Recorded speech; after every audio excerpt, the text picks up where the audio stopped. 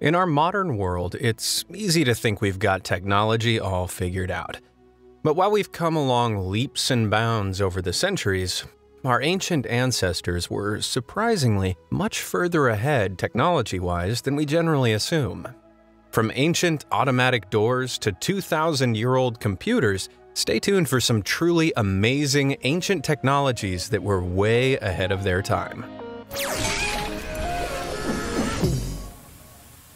Archaic alarms.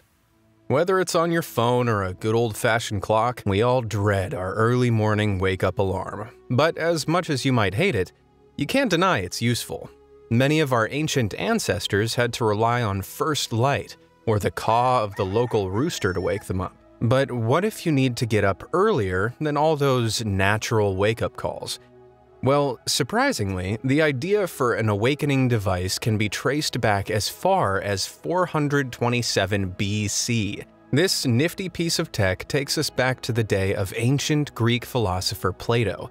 Now, what with laying the foundations for many of our ideas about modern society and philosophy, Plato had a pretty tight schedule. So, to make sure he was always up on time to share his ideas with his students, he's recorded as having possessed a large water clock with an alarm signal that rang out when it was time to rise.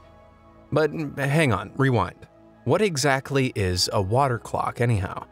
Was it some kind of Greek prank involving waking someone with a soaking from an icy bucket of water? I mean, that would definitely work, right? Well, not quite. You see, in ancient Greece, clocks weren't actually a new thing, though they didn't look anything like the ones we see today. Water clocks like Plato's drew inspiration from an even earlier invention of the ancient Egyptians, who are thought to have had timekeeping devices from as early as 1417 BC. Crazy, right? Back then, water clocks were stone vessels with sloping sides that allowed water to drip at a constant rate from a small hole at the base, with markings that allowed the user to keep track of time as the water level lowered. In Plato's ancient Greece, their version of the water clock was called a clepsydra, derived from the Greek meaning water thief. Unfortunately, specific details of the actual alarm function on Plato's device is unclear, aside from it emitting a sound like a whistling kettle. However, there is documentation about a different alarm clock invented by another Greek inventor, Ctesibius, in around 250 BC. Building on the ancient Egyptians' water clocks, Ctesibius's version was fitted with a gear-operated pointer and added an elaborate alarm system that caused pebbles to drop into a ringing gong device at preset times. If only it had had a snooze button. It worked in much the same way as an hourglass does, but with water instead of sand. Water would flow from a source through a small, precisely measured hole into a larger vessel, with a buoyant rod floating in it. As the water level in the larger vessel rose, so did the rod, which pushed a pointer along a time indicator at a constant hourly pace. The Romans later built upon this by incorporating a clock face marked with Roman numerals, which resembled our modern clocks more closely. At specified times, the hands of Ctesibius's design would push a pebble onto a bell or gong, functioning as a much gentler alarm than, say, this. Ugh. Does anyone else feel like modern alarm tones come straight from the depths of hell? But alarm sounds aside, Ctesibius's genius invention wasn't fully appreciated as anything more than a novelty until around 1800 years later, when the mechanical alarm clocks we recognize today were invented.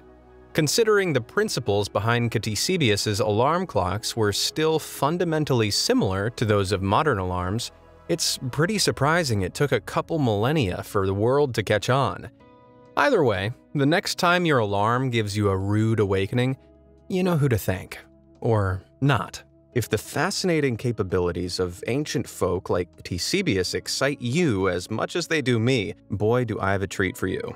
Today's video sponsor, CuriosityStream, is a streaming platform with thousands of incredible, expertly picked documentaries and non-fiction TV shows, on topics ranging from ancient engineering to nature, science, tech, food, travel, and more. This enormous collection of award-winning exclusives and originals are ready to stream anytime, anywhere. Available on any device, you can bring philosophy to your phone or stream super smart TV on your smart TV.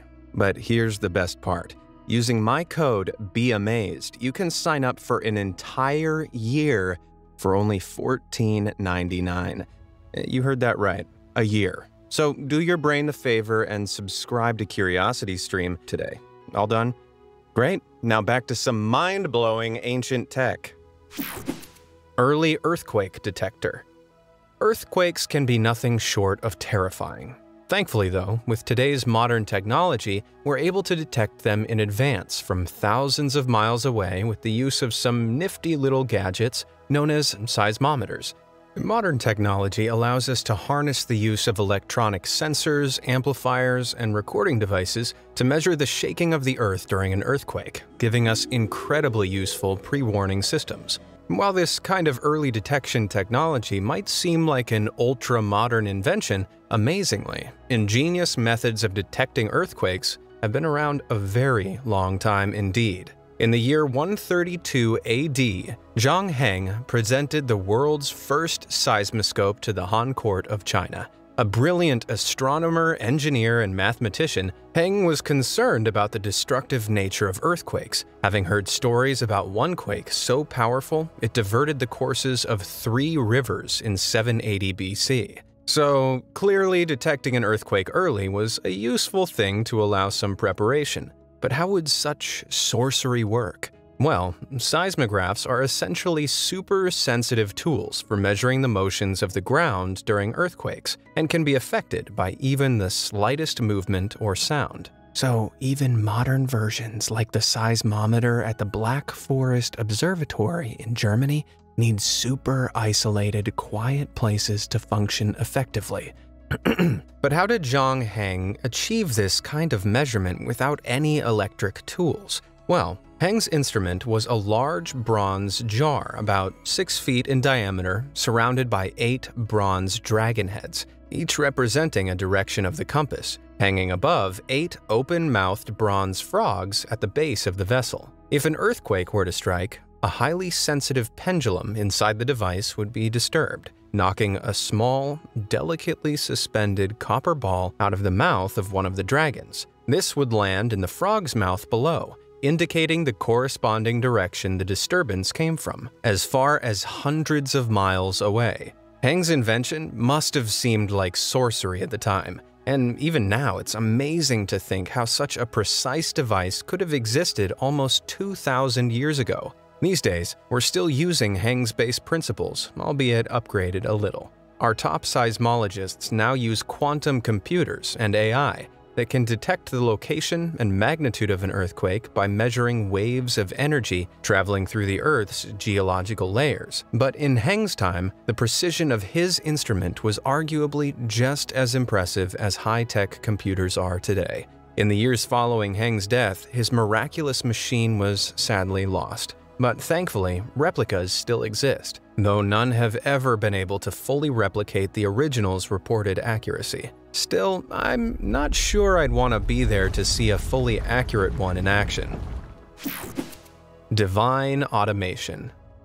Gods and goddesses were a source of total fascination for people of the ancient Greek culture, and everyone wanted to see godly miracles with their own eyes.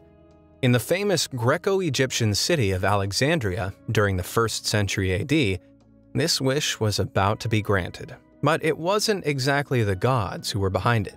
You see, one of the most impressive inventors of the period was Heron of Alexandria, a Greco-Egyptian mathematician and engineer, now considered to be one of the greatest inventors of all time. He came up with some pretty wacky innovations that many at the time believed to be the work of real magic. In one such invention, simply named Machine 37, the magic created was, in fact, the first version of what we now refer to as automated doors. Looking for a way to add a little wow factor to their prayer hour, priests of the city employed Heron to spice up their temple doors. Heron's idea was a door-opening feat of engineering brilliance. Priests would light fires on altars positioned by the closed temple doors, initiating a secret chain of events just underneath the feet of the expectant congregation. Concealed brass pots were suspended under the burning altars, part filled with water and connected via pipes to other containers, which acted as counterweights to a pulley system. As the fires grew hotter, the air pressure inside the brass pots would increase, forcing the water through the pipes and into the counterweight containers. These containers would slowly descend under the increasing weight of the water, dragging the pulley ropes and slowly but surely opening the doors in front of a wowed crowd. All of this was topped off with the sounding of a fanfare, as some of the elaborate system's compressed air was automatically blown through a trumpet as the doors opened. While the process could be rather slow, it was enough to mesmerize audiences of Alexandria, and Heron's status as a miracle worker saw him install similar automatic doors in numerous temples and city gates. Ultimately, however, Heron's contemporaries decided it was easier and more time and cost-effective to open a door using human hands, and his miraculous devices fell out of favor. Astoundingly, it wasn't until almost 2,000 years later, in 1931, that humanity rediscovered the magic of automatic doors. This new take on Heron's forgotten invention began in a Connecticut restaurant, using an electrical optical sensor to automatically open motorized doors for waiters juggling trays of food and drink.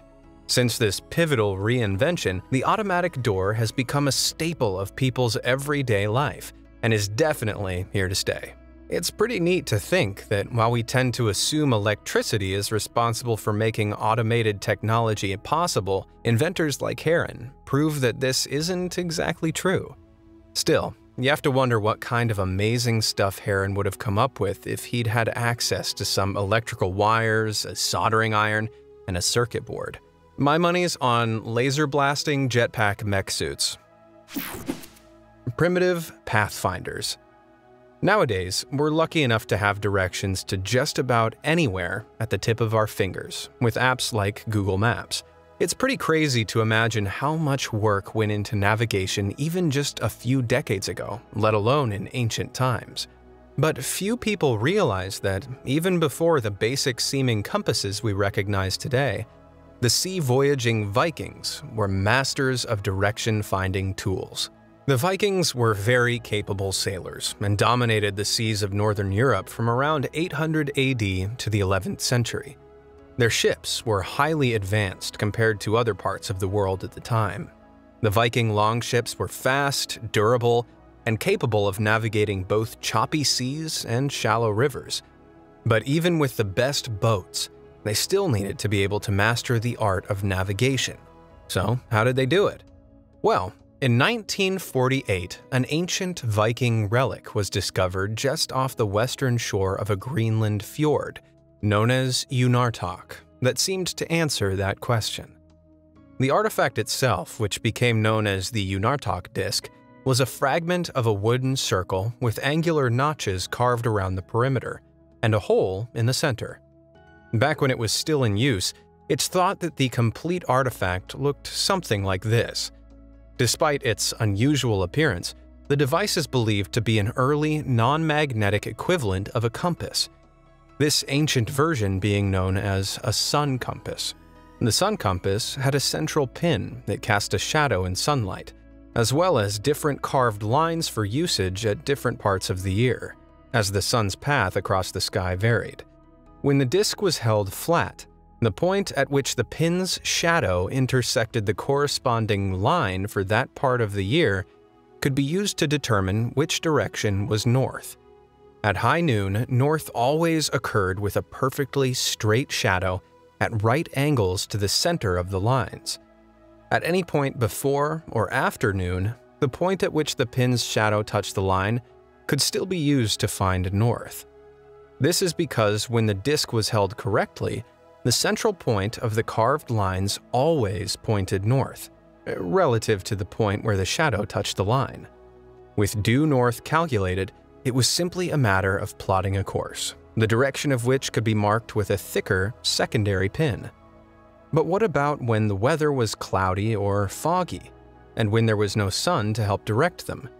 Well, Danish archaeologist Torkild Ramskau suggests Vikings used, of all things, crystals to find the sun in the sky.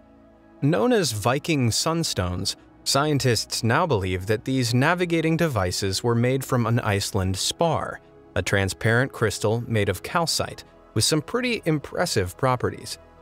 Due to a phenomenon called birefringence, Iceland spar splits up rays of light that pass through it into two beams. This causes a double image to appear when looking through the crystal, and the brightness of each image depends on the crystal's orientation relative to the light source. Fascinatingly, marking the crystal with a dark dot, perhaps using charcoal, a Viking would have been able to move the spar in front of their eye across the sky until parts of the double image were of equal brightness. When both images were equally bright, it meant the crystal was pointing in the direction of the sun. Using this, they could then work out where the shadow would be cast on their sun compass and extrapolate that info to work out which way was north. If the Vikings were clever enough to use these materials for navigation, you can see why they were so intimidating to simple European village folk. Well, aside from the huge swords, burly beards, and love of pillaging, that is. Relic computers. As strange as it sounds, parts of the ocean are overflowing with information about human history. One discovery of the oceanic variety, however, is so mind-blowing that some believe only aliens could be responsible. In 1901, a team of archaeologists diving off the coast of the Greek island of Antikythera stumbled upon an ancient shipwreck containing an incredibly unique artifact that would stump scientists for decades: the Antikythera mechanism. While the 8-inch hunk of bronze found in the wreck looked like any other piece of rubble you'd find in a shipyard, scientists knew from the first glance that there was way more to this mystery machine. Over the past few decades, experts have begun to crack the code to this mysterious relic, with some expressing genuine shock that the type of technology inside the mechanism existed over 2,000 years ago when it was made. The extremely intricate machine contains 37 gears of varying sizes and shapes, with teeth edges cut extremely precisely. These gears are thought to have worked together in a series of semi-automated processes with such complexity that experts have dubbed the find the world's first computer. So what exactly did the Antikythera mechanism do? Well, after many years and many different expert opinions, it's been determined that this so-called computer was able to perform tasks like tracking the calendar, predicting solar eclipses, and determining the time between the Olympic Games. Using the myriad of gears and switches, the hand-powered device functioned somewhat similarly to a mechanical model of the solar system, only with many more variables. The user could use a lever to wind the mechanism backward and forward, allowing it to describe the movement of the heavens, including the irregular path of the moon. This level of mechanical complexity really blew experts out of the water, especially given the fact that mechanisms of similar sophistication weren't developed again until the mid-1300s AD. This gap of technological development has led some to conclude that the Antikythera mechanism must have been dropped off by aliens. But come on, guys, have a little faith in humanity. Over 2,000 years before the first MacBook, it's incredible to think that the ancient Greeks were producing machines that could accurately predict future outcomes based on simple inputted commands. But the Greeks weren't the only ones who touched on aspects of the computer age several millennia before it came into full swing. It turns out the ancient Egyptians were unknowingly developing aspects of computer code with their number calculation system. Egyptian mathematicians carried out their multiplications through a system that kept things simple by only involving doubling, halving, addition, and subtraction, with no decimal places.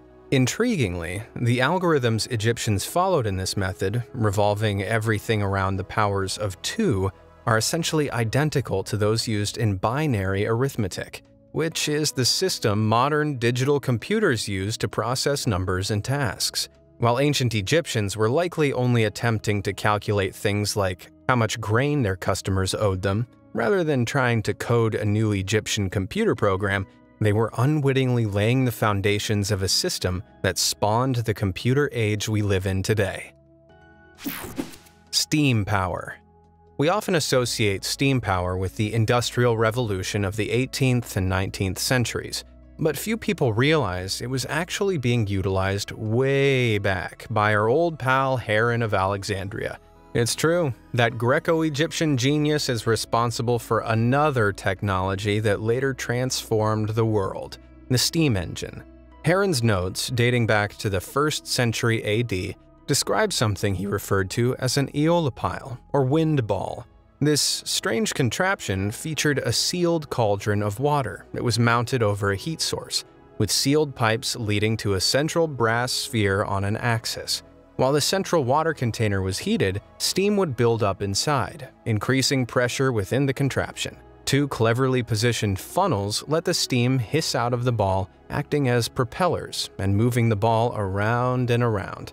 While the potential implications of being able to convert heat into automated movement were massive, yet again, Heron's ideas were treated as little more than a party trick. The eolipile was deemed a mere curiosity. And with no one taking the interest to develop it into something useful, it took all the way until the 18th century for the first commercial steam engine to come into use. This engine, invented by Thomas Newcomen, worked on very similar principles to Heron's ancient original, and after its invention, triggered the revolutionary developments of factories, steam engine trains, and steamboats. Isn't it crazy that we had the knowledge to kickstart the Industrial Revolution 2,000 years ago? Just think of what the world would look like today had Heron's idea been picked up instead of sitting there collecting dust. And on that thought, do you think there's any technology today that we aren't using to its full potential?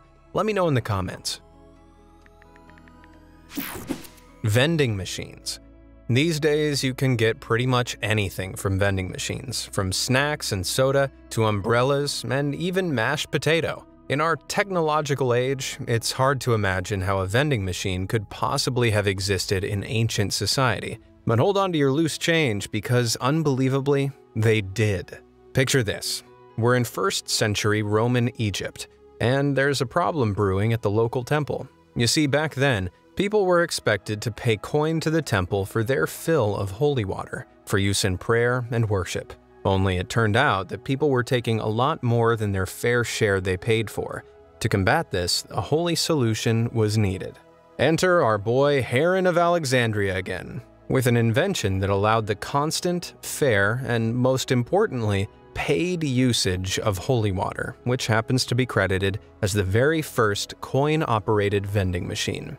So how did it work? When arriving for prayer, patrons would deposit a coin into a slot on Heron's creation, which looked like an unassuming piece of pottery from the outside. Once in the contraption, the coin fell onto a pan attached to a lever. The coin's weight moved the lever, which in turn opened a valve, allowing water to flow out until the coin naturally slid off into a collection pot. With the coin's weight no longer present, a counterweight snapped the lever back into place, reclosing the valve and stopping the water. Pretty nifty, huh? Despite the ingenuity on show, the concept of the vending machine didn't really take off for many, many more centuries, and the first modern vending machines didn't arrive till the late 1880s. Even then, mechanisms similar to Heron's were still used until the onset of electrical power spawned the candy-packed, brightly lit versions we know today. So the next time you feel the urge to grab some chips from the machine, just remember what a sacred experience it really is. Relic refrigerators. The kitchen mainstays that are refrigerators as we know them have only come into existence over the past 100 years. You might assume that before this convenience, people had no other choice but to turn to other methods to preserve food, such as curing and drying meats to prolong its edibility. But astoundingly, some ancient engineers were able to master the technique of storing ice. And of all places, right at the heart of the Middle Eastern desert. The ancient Persians were one of the first civilizations to invent a large-scale chiller, doing so by around 400 BC. These enormous structures, known as yakhchals or ice pits, could be used not only to store ice, but to make it too, by taking advantage of the low humidity and cool nighttime climate of desert land positioned at high altitude. Water and ice, some of which was occasionally brought in from surrounding mountains, were stored in underground container space, which would freeze overnight as the desert temperature dropped below freezing. Once the water was frozen, it would be cut up into blocks so that water could easily be transported out of the yakhchal for drinking and other purposes. This ancient precursor of the modern refrigerator had a conical structure which guided hot air upwards and outside through openings at the top. Meanwhile, wind catchers, some of which were amazing-looking structures in their own right, were placed on either side of the structure to allow cool air to continually pass into the dome and down into the water and ice storage space. All of this clever cooling was further enhanced by the low humidity of the desert, which encouraged evaporation of the stored water, which in turn caused a cooling effect of its own. Yakhchals were made from a mixture of clay, sand, ash, goat hair, and lime, forming an incredible waterproof insulator, meaning even in the hot sun, any temperature increase within the dome was minimal. It's pretty amazing to think that effective refrigeration could be produced using such surprisingly simple methods. Yakhchals have even been suggested as a sustainable alternative to modern refrigerators in Iraq and other Asian communities. With all of us trying to cut back our carbon footprints, it seems that obvious solutions are staring us in the face. Sometimes it seems it's just a matter of looking back to the geniuses of the distant past for answers. What other amazing ancient technologies do you know about? Are there any technologies used today that you think are ahead of our time? Let me know in the comments section below. Thanks for watching.